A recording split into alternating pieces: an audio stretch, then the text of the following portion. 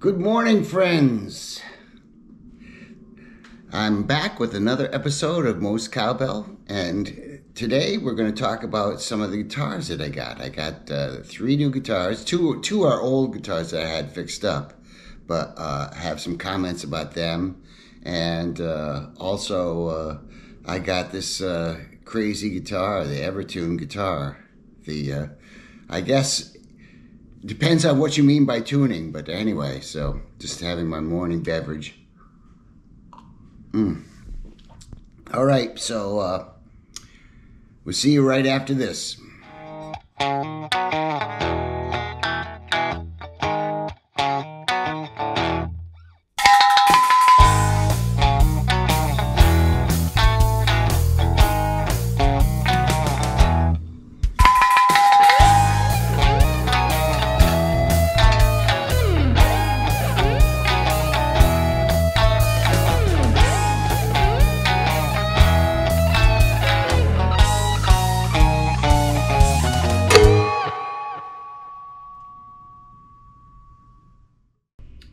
So the first guitar that I'm going to talk about today is this thing that I just got, okay, from the Evertune company. They have taken a brand new Squire Telly, vintage, I think. I don't know what it is, but it's really a nice guitar. Binding, the neck is fantastic, perfect. Tuning, tuners are good, all good. And it's got the Evertune bridge, okay, which is, I bought it without really quite understanding what it was. You know, I was thinking Evertune is like that Gibson thing where the tuners tune themselves, which was a grand experiment that didn't really work. But this Evertune thing is a completely different thing. It basically has a tension thing for each string. Each string has a different tension thing. And you adjust the tension on the saddles here. There's a tension adjustment. And then what happens is if you press down too hard and it's very hard to get vibrato. That's one of the drawbacks with the Evertune system because it maintains a constant tension. You can get a little tiny bit of vibrato, but really not much. And it's always in tune, okay? And you break a string, it's in tune. So it's interesting doing this thing. Like I say, bending is an issue, but I have found that a baritone guitar, you don't really want to be bending notes anyway. I mean, the strings are so, it's like 14 to 68, so they're big, thick strings, and you just don't want to bend them. You just want a good, solid thing that stays in tune. So this is very good for that.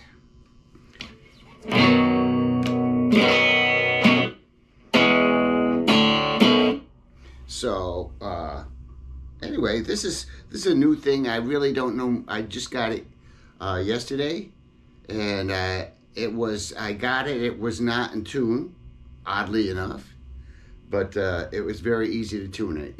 You have to adjust the tunings up here.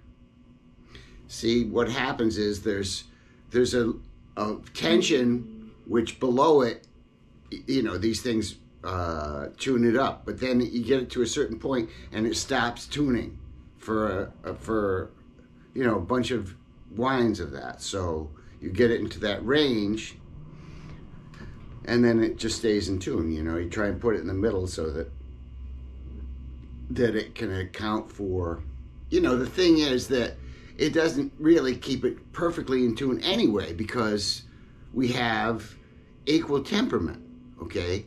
Now this is a concept that, like, I used to wonder why my guitars are out of tune, because I would always tune them with to fifths, like,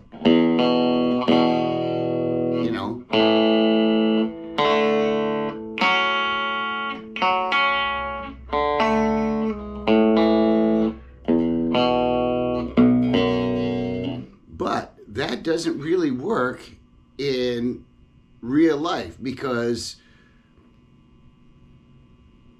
notes like thirds and seconds and sevenths and all the other notes besides the fifths or the fourths are not quite perfect in a perfect place. So you actually have to make it sound in tune, you have to make the fifths and the fourths and everything just a little, kind of, sort of, not exactly. So there's no such thing as pure, perfect intonation unless you plan on never changing chords. Once you start changing chords, like they say, originally you could not play Bach on a perfectly tuned instrument because you needed what they call equal temperament. Anyway, I know if you're not a music freak, you probably don't care about this. But anyway, basically, this keeps this thing from at least not changing on you. So you know what you're dealing with. Now, I got a couple other guitars that I have had for a while that needed work. And so I just got them back last week. So let me play you some of those.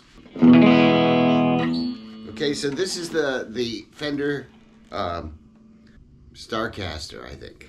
Anyway, I don't know. It used to say it on here, but this is not the neck that came on this guitar. This was a Squire, actually, and when I got it, I loved it, but the neck was always a problem. First the strings were jumping out of the nut on the neck, and then I put a couple extra string trees to make that go away, but the neck started warping sideways.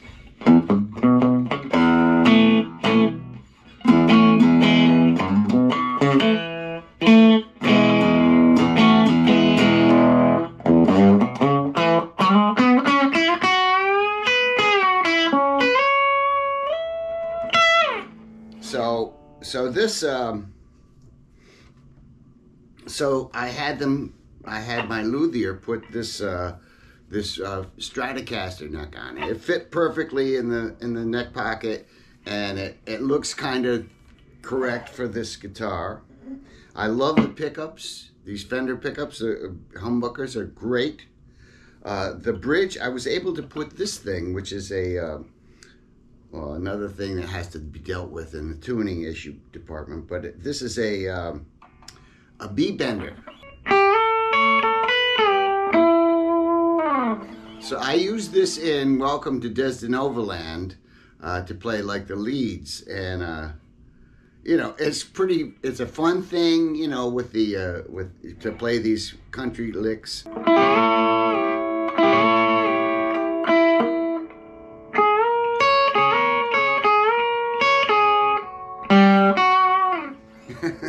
Anyway, this is another thing I'm just getting used to, but this is a lot of fun. And so this is another guitar that I got back and having fun messing around with it. Well, I don't think I'll be taking this on the road. I don't know. Maybe I will. I don't know. It seems like I have more drumming gigs coming up than guitar gigs, although I do have a guitar gig in June with my brother Joe and Jules and Danny from BOC, so that's going to be fun, doing a Billy Joel song. So I don't know, maybe I'll use this on that. No, I think we're going to try and rock it up more, though, not country it up. So probably not this. But anyway, and then last but not least, a guitar that you might have seen in the KG Cretin video last week. So let me show you that. Now this is a Stumac guitar. Any guitar players out there, you know about Stumac. Stuart McDonald. They are a guitar parts, tools, and luthier supply company. So they, so you've got a little little bit of hum with this. This has got a P90 in it. It is it's a kit that I bought. The kit was on sale, $75. $75 for the kit. So I got the kit, I put it together, I put this weird latex pour on here and did all kinds of techniques that you can look up on YouTube how to do this kind of stuff.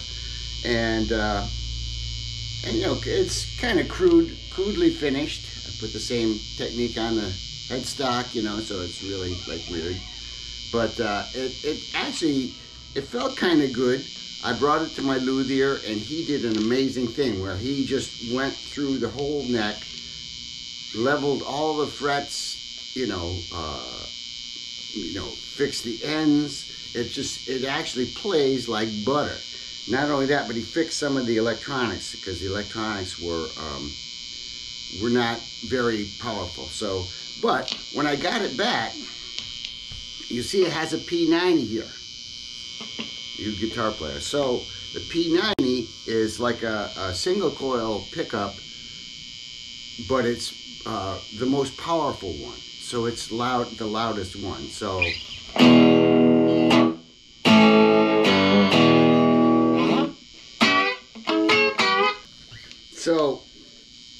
when I got it, it was humming a lot, and it was not very loud, and it did not sound, this is when I got it back from the luthier. And he had said I put new pots in here and all this stuff, it was all good. And I was like, why doesn't it sound, it doesn't sound like I think it should sound. And so then I remembered that anybody out there who's a guitar player that does not subscribe to the homeschooling show, Tom Bokovac's weekly, well, he does it almost daily. He puts out these podcasts about how to play, guitar, interesting licks, theories on, how to set up, how to wind your strings, all these kind of things, just everything guitar, okay? And sometimes talks about life in general like I do. But one of the things that he says is that if you have a P90, right, people make the mistake of winding the pole pieces, these little screws, all the way up high to get out more output. But really, to get the best sound out of a P90, you take the pole pieces and wind them down so they're flat, and then raise the whole pickup as high as you can without, messing with the strings. So I tried to do that, and of course, how this P90 is in here is it sits on a piece of foam, and the foam pushes it up, and then there's a couple of screws here that screw it down, so to get the right place. Anyway, the foam was too small. Okay, that little piece of foam that it came with was like this big, and so I got a bigger piece of foam, like twice as big. I put that in there so that I could get the P90 close to the strings, as close as you can to the strings. So now it sounds like it should.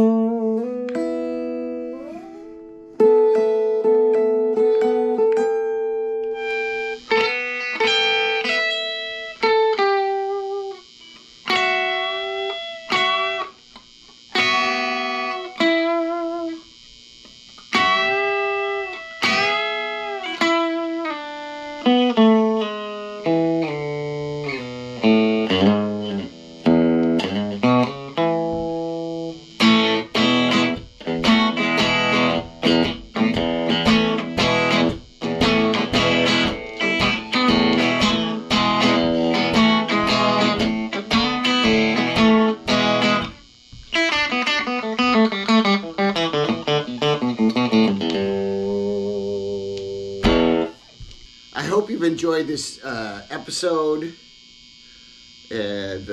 The guitars, all the guitars, these 3 new guitars. I sold all these guitars. Now the acquisition comes again. Anyway, hope you've enjoyed the show. Have a great week. We'll see you next week.